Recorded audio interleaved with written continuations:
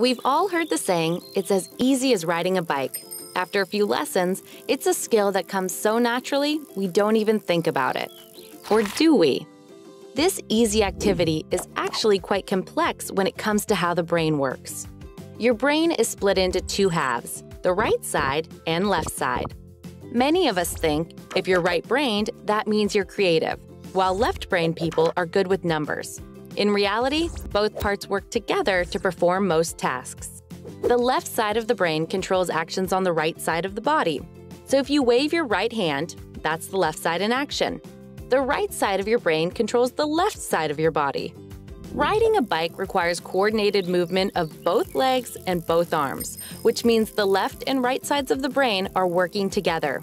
Not only do they coordinate movement of our legs, but they also help us navigate direction and steer to avoid sudden obstacles. To work together, the two halves of the brain use a superhighway of nerve fibers called the Corpus Callosum.